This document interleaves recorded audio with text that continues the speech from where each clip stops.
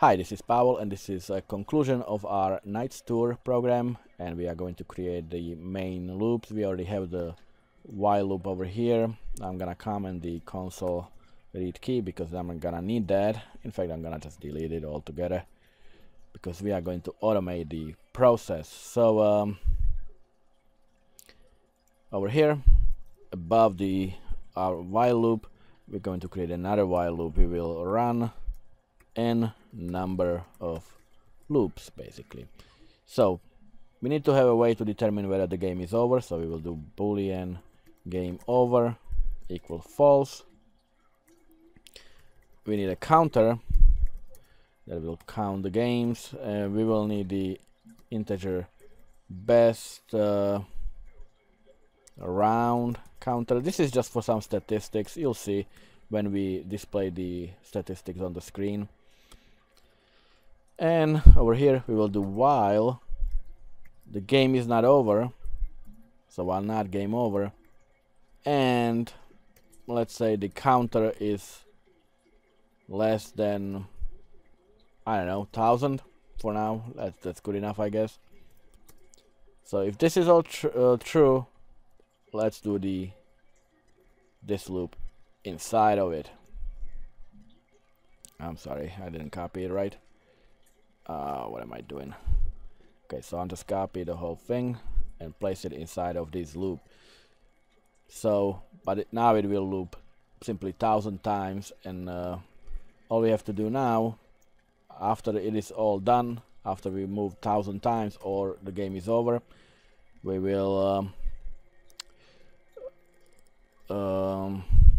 actually over here, sorry, after the while loop, the inside while loop, we will increase the counter because we are going to obviously need to have a way to count to 1000 since we are looping 1000 times. And we will do the game over. The way to determine whether the game is over is to call the R blocks field, which I already prepared just for this. Remember, we are checking in the previous video we made this method that simply checks whether there is any empty grid symbol or if it's all X's. If it is all X's, the game is over and we won. And we will return true or false. Whether we if they are filled, we will return true. That means game over, we won. Otherwise, we return false. It doesn't mean that it still means the game is over, but it means that we lost. We didn't make all possible moves. We just got stuck somewhere and couldn't make any more moves. So it will return true or false to our game over. And now we can do if game over. Then we will do something like, well, we'll display the grid, and that's gonna be our last grid, and we will do the console dot write line, and we can do something like it took how many tries to win the game,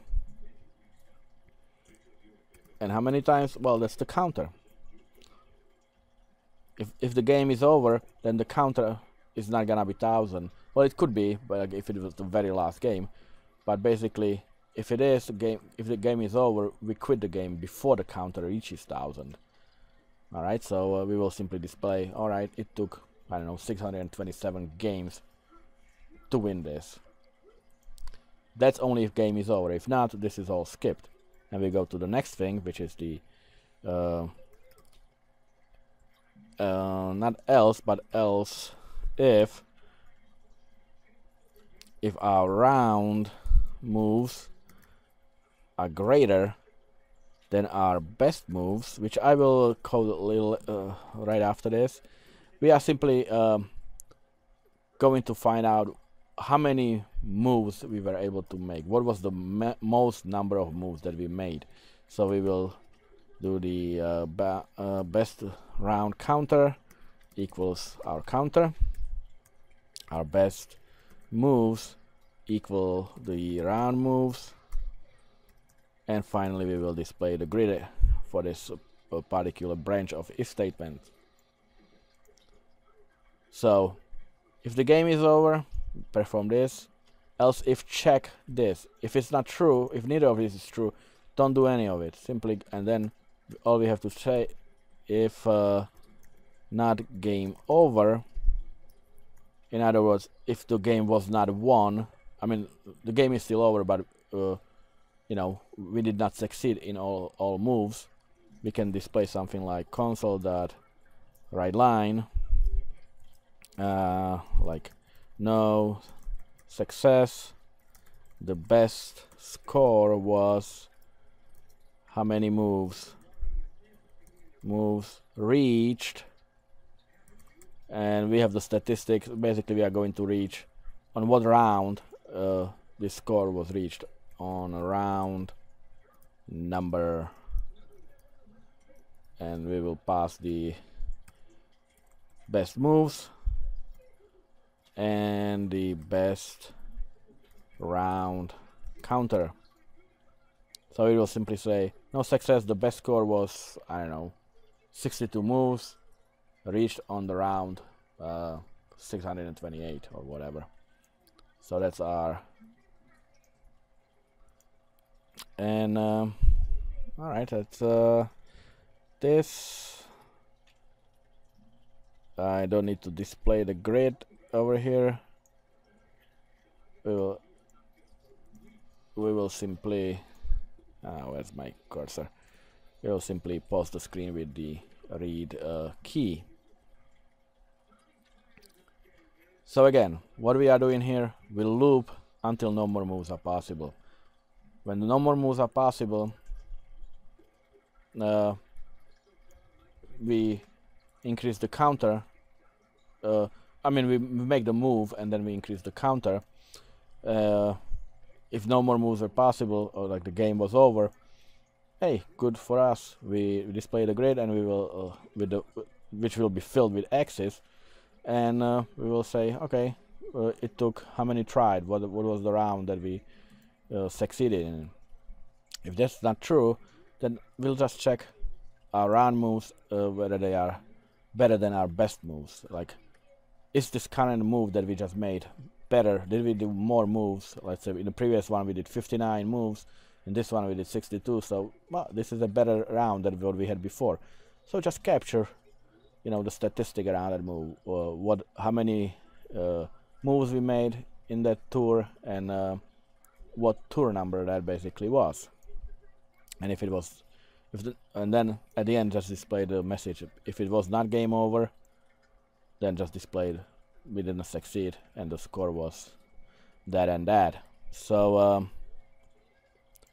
so in our block field, what I have to do, our blocks field, since we are counting the moves, I have to reset the round moves to 0. Otherwise it will just keep adding to it after each move. So I think that might be all. Let me see.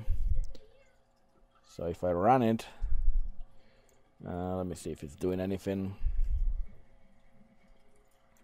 and it looks like it's not, of course. So let's see what's going on here.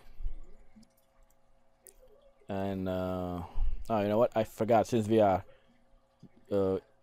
having the automated loop, I have to move now let me see, I have to move the populate array, because I have to reset the array for each of the rounds. So I will do that, reset array.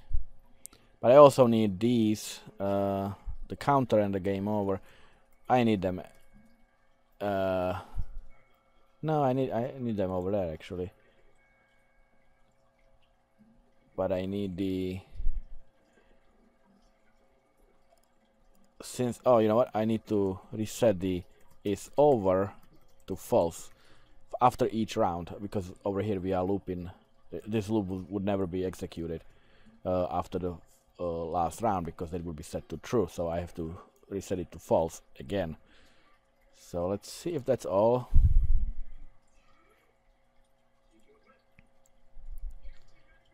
No, obviously not. There's still something wrong. I just get the blank screen.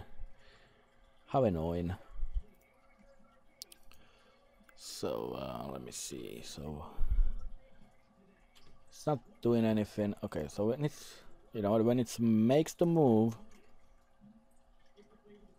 Okay, we're returning false, but however, when it does make the move, when we come over here to our get move function, and all these conditions are true, and we can make the move, we have to actually return true.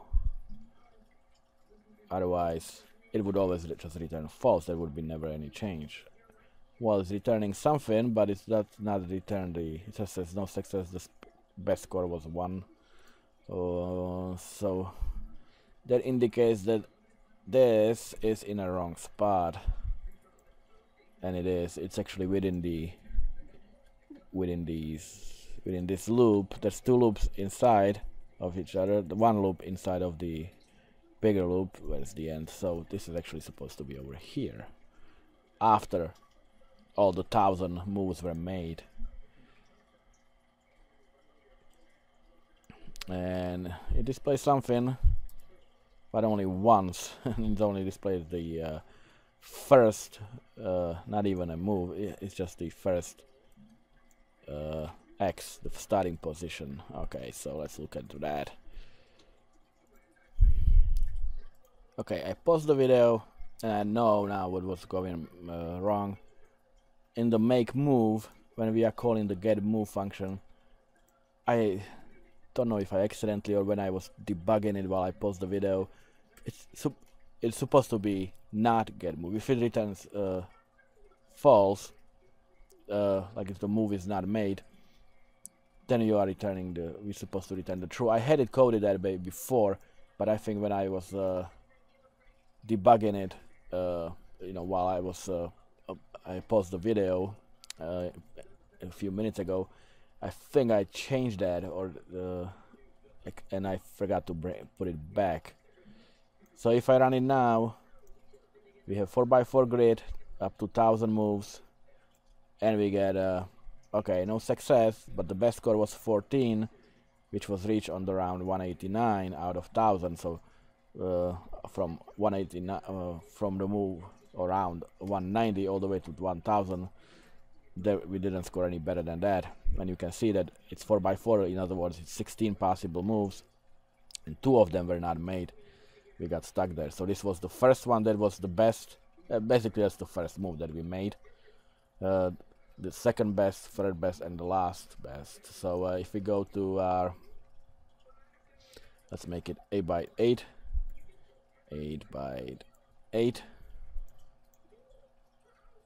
and if I run it, alright, so 50 moves was best for out of all 64, and this is it. This is the one that we made as the best move, and it was about it was move around 595. So let me try it again. Oh, 56. Alright, so let's increase this loop from 1,000 to 10,000. Let's see if we get better. And we get 58 moves, and let's try it again. I want to do at least 64, and it's doing its thing. 59 moves. Alright, so let's make it 100,000. I'm not gonna make it any more than that, otherwise you know, my computer is not the fastest, but it's making the moves. It's still running. You can see that it's but whatever it's doing now is not the better moves than whatever the last one was, and we get 62. So close. We only missed 2 spots out of 64, and it was 12,004th round. Alright, so this seems to be working. It's automated. Sorry about the mistake I made before. That was stupid. That and you can see one little exclamation point, and it changes everything. So because remember, the get move returns true if you can make the move, and if no more moves are possible, if we are stuck and we're done, then it returns false. So first I forgot to actually code the return true. after the move was made, and so it always returned false. And when I was testing that, I accidentally deleted it not. If it returns a false, then you know, we are returning true to our function over here, so we can do another round. Alright, so anyway, this is it. This is my solution to the brute force approach of the Knight's Tour. It's a little, you know, a lot of looping, a lot of you know, array stuff. So I'll make the code available for download. You can go through it, you can debug it, you know, play with it. So I hope it was helpful, and if you liked it, don't be stingy with the likes for the videos, for the shares, the comments. It's all appreciated. It all supports the channel. And I'll see you in the next video. Take care.